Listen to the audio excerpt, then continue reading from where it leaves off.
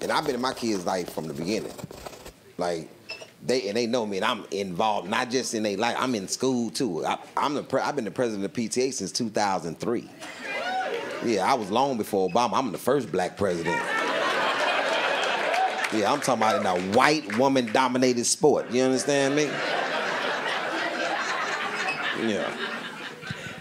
Let me tell you how I became the president of the PTA. I'm in my first PTA meeting. I'm sitting in there. This old white man came and sat down next to me.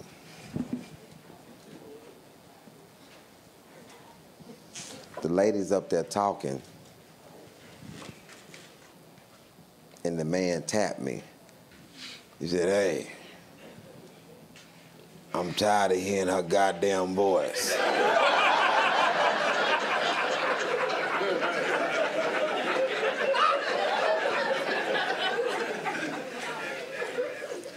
You know, I know how this go. Maybe he lost a race to her or something. Or he kicked off the board, I don't know. But I just respond back. I say, "Hey, I think that she has a pretty nice voice." The man tapped me again. "Hey, now you don't understand. She been the president of the PTA for the last 3 years, and I'm tired of hearing her goddamn voice."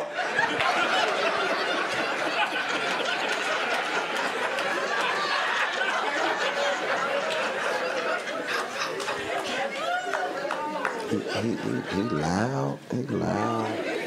This is when you start letting people know that you're not with somebody.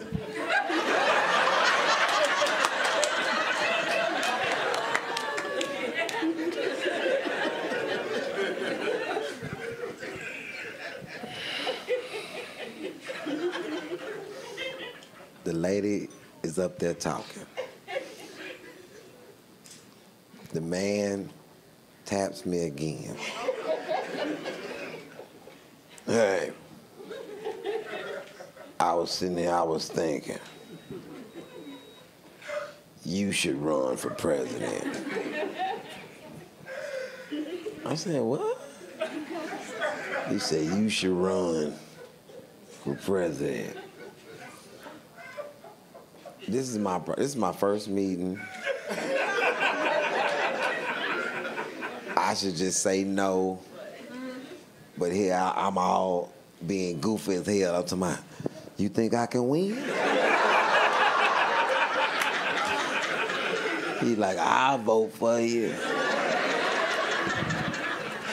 So this first meeting, and they still gotta pick officers. So I sign up. I see the little list. I sign up. Running for president, yeah. I'm leaving, right? The lady name is Mrs. Smith. Mrs. Smith is far more aggressive than I thought. I'm getting ready to leave. Mrs. Smith has pulled her vehicle in front of my vehicle where I cannot go forward. And she is getting out of her car. This lady is getting out of her car and she's walking towards my car. I rolled my window up. Who this crazy ass white lady?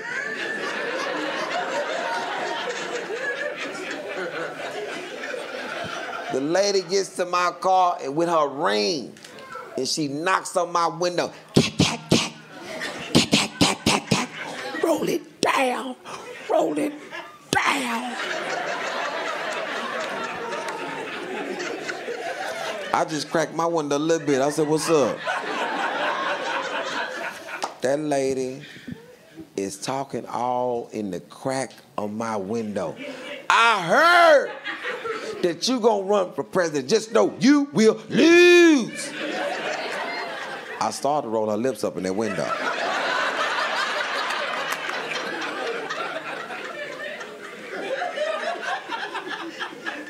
I'm not about to let this lady talk crazy to me like this.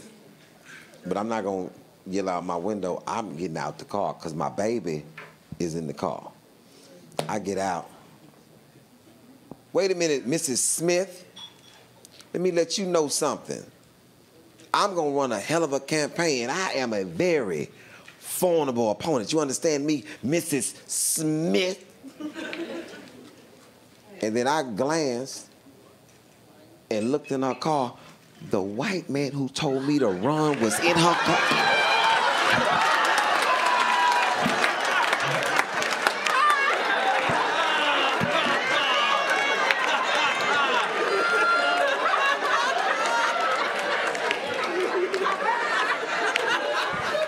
Mr. Smith then set me up.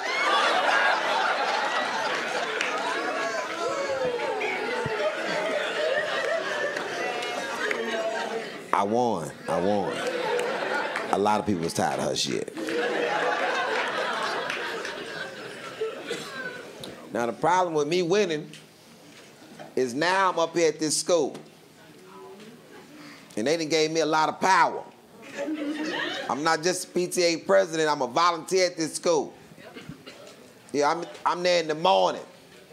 And they done gave me something I always wanted. They done gave me that stop sign.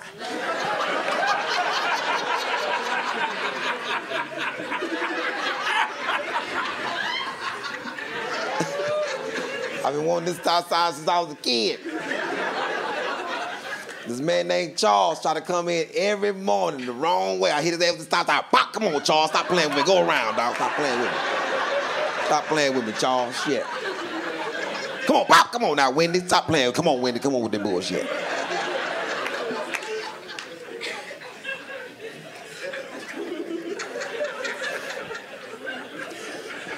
And so I'm up here at the school. And I'm doing stuff, man. I'm PTA president, I'm volunteer. So now I get a chance to see things that's going on at this school. Yeah, I'm up here. And I'm be honest with y'all, I've been suspended a couple of times as a PTA president. Been suspended. I'm talking, these been very honorable suspensions though. They put me on ice a couple of times. First time, you know, they had to bring me back. They knew what it was. When I took over the PTA, they had $300 in the PTA, $300. When I got suspended the first time, we had $18,000, $2,700. We had a lot of money in that thing.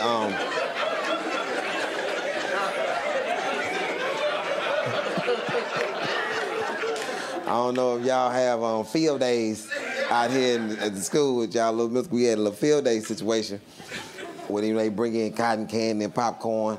My cousin had a little brownie recipe that we had implemented. It was going well amongst the parents and the teachers.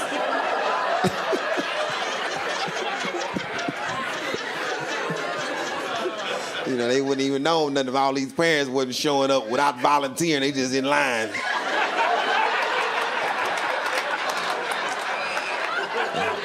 You came to volunteer? No, I just came for the brownies. I'm going back to work.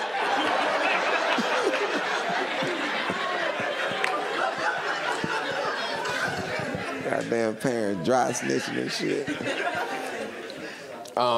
So I got suspended for that. They brought me back. I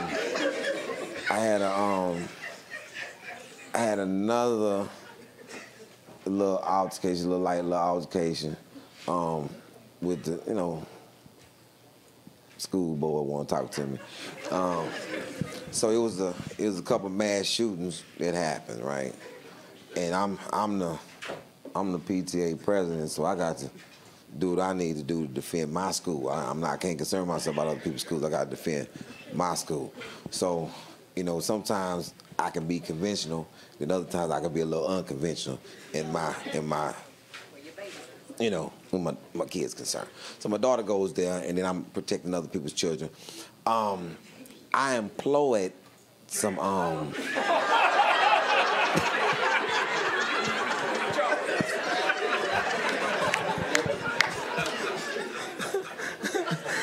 I employed some fellas from my old neighborhood that, you know, wasn't doing nothing. They unemployed, I'm trying to move the economy forward. And so sometimes people don't know how to utilize certain people. You know, you got to know how to utilize people. FBI know how to utilize people. I didn't get this just out of my own brain. I got this from watching a movie that I saw where something was being utilized. Brother, let me get your foot down that way, because see, if I come this way and step on your foot, then you lawsuit me because I got a little bread. Don't do me like that.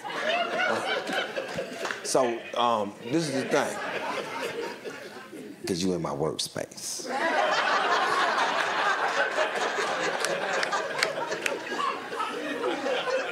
I step on his foot, all of a sudden I done broke his toe. Now,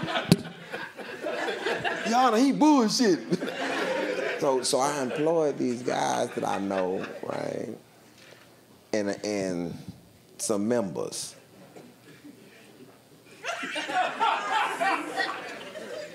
What you do? Did I bring that heat on you? Or, okay, he just asked you about something else? Okay, cool.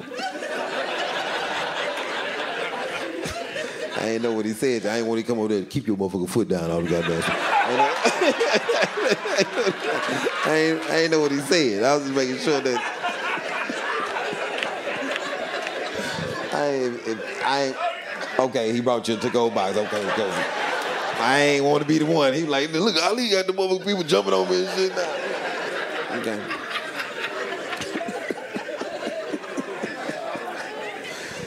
So some of my friends, right? I gave some assignments. I said, hey man, look, y'all boys ain't doing nothing. I'ma pay y'all $20 an hour. You know, I need about 12 people, and I need y'all on different corners of the school. You can just be in your vehicle, you know, but just watch the school and make sure nobody come up to the school with no funny business. Them boys like, shit, we can stay in our car.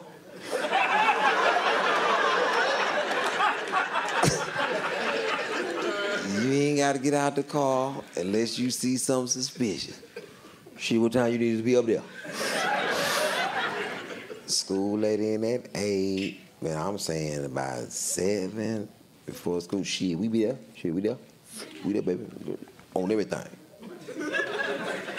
And they there. They there.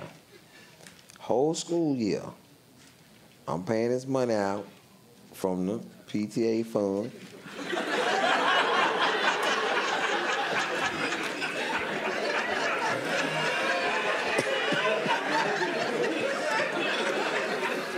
Making sure the school is safe. Everything's going well, right? Don't nobody know nothing's happening. These same cars out there, and they, you know, they switch corners where they got the school covered. And these boys are dedicated. Now they dedicated to it. They got shirts.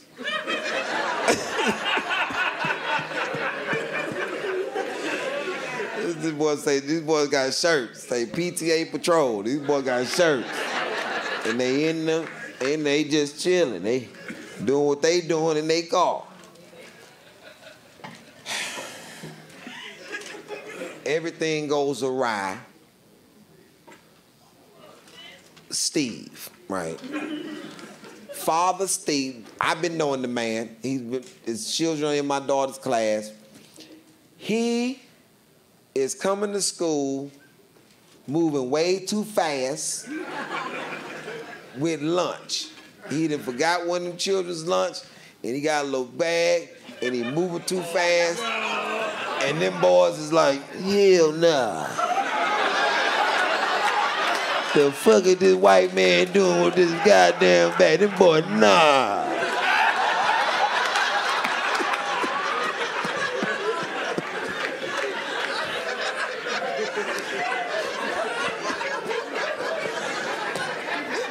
Next thing I know, I'm getting the phone call. Yeah, we got an assailant down here. Yeah, get down here. He asking for you. He talking about he know you. We about to peel his shit up.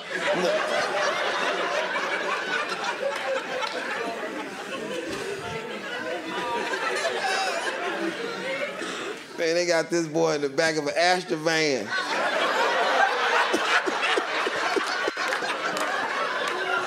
These boys got a parent. They got a parent just duct taped to this.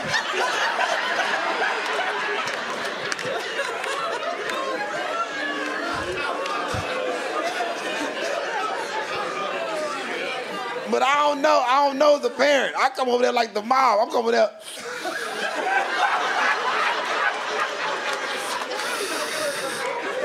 Open the van up, open the van up.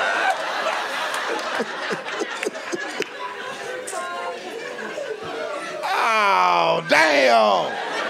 Man, that's Steve, man. Steve crying.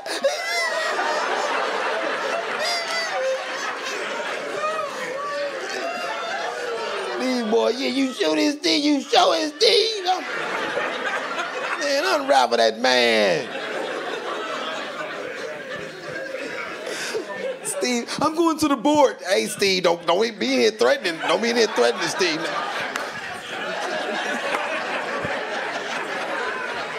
Put the tape back on it. We need to talk. Now, Steve, listen to me, Steve.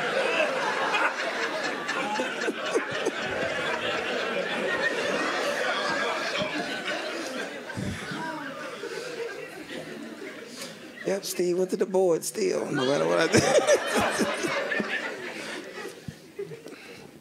But I talked my way back because they understood my plight, you know.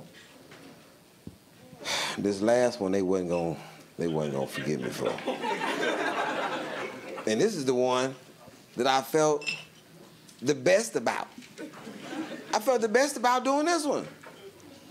So it's this little white boy at the school named Alexander, right? And me and Alexander got something in common. Alexander's a small little boy.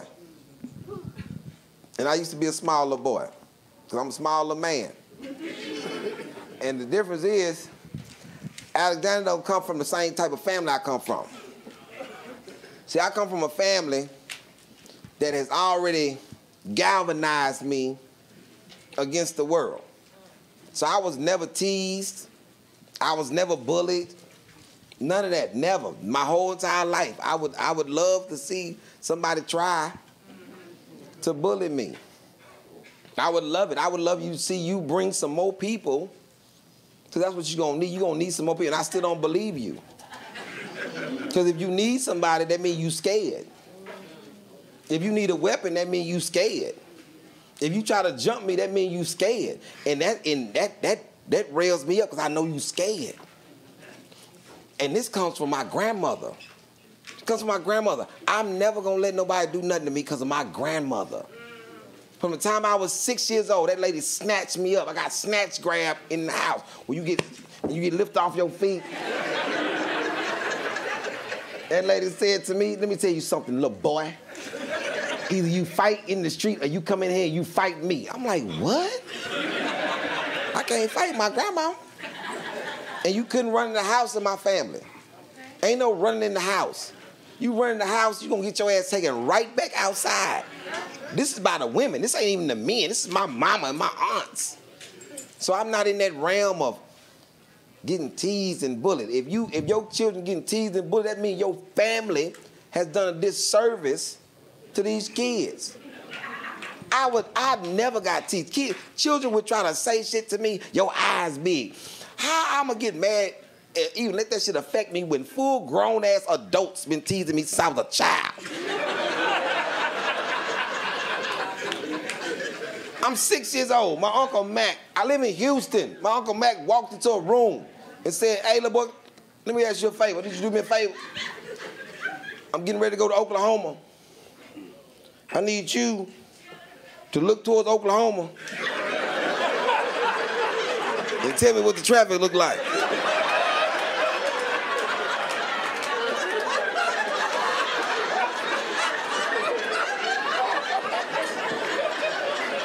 My uncle is saying my eyes are so big that I can look towards Oklahoma and tell him what's going on.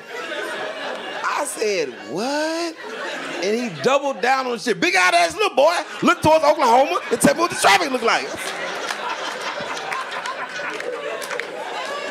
I was 6 years old when this man said that to me.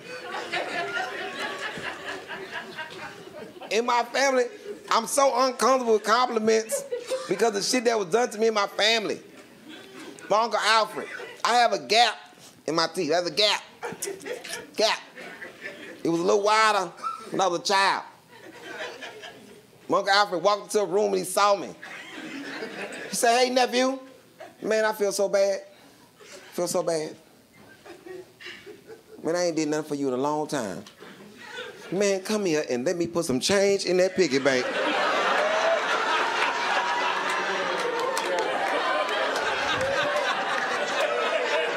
Did you just try to slide change in my mouth? I'm 7.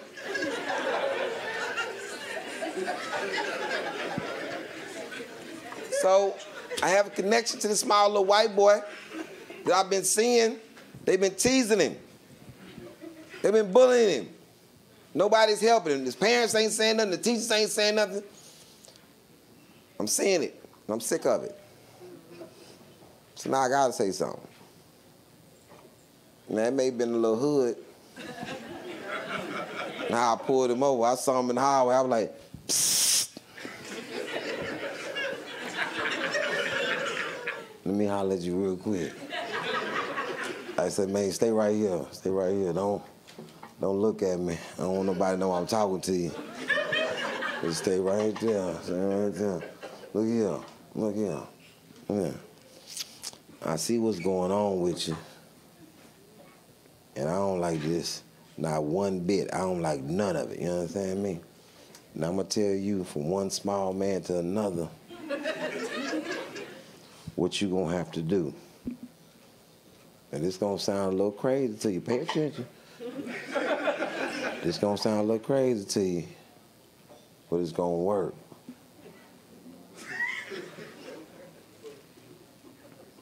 You're going to have to bite one of them in the face.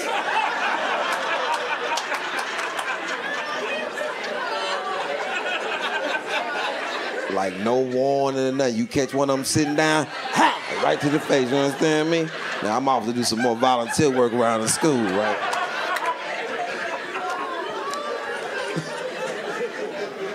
So, I'm on cafeteria duty. I'm on cafeteria duty. And while I'm on cafeteria duty, I hear on the other side of the cafeteria, I heard it. Ah! I knew what happens. I just walked out the cafeteria, nigga. I ain't want to be a part of the crime scene. I just dipped. Now, something dawned on me. Some say, hey, man, go by the office, make sure the little white boy don't dime you out. Now, I can't go in there, because they going to know it was me. I can't go in there, so I'm just outside. I'm just trying to hover around, trying to get some little eye contact with the little white boy.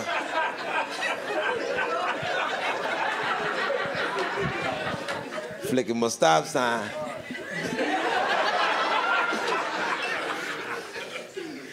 Little white boy finally look up at me, and we lock eyes. And I hit him with the real shit.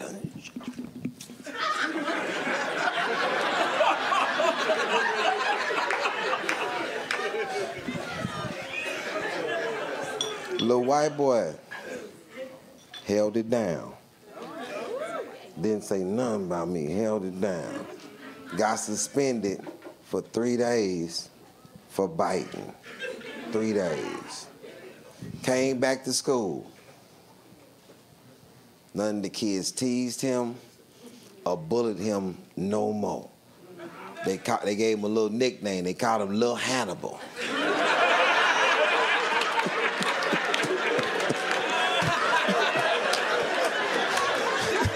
When I see him on the playground, he be on the playground with his mouth open.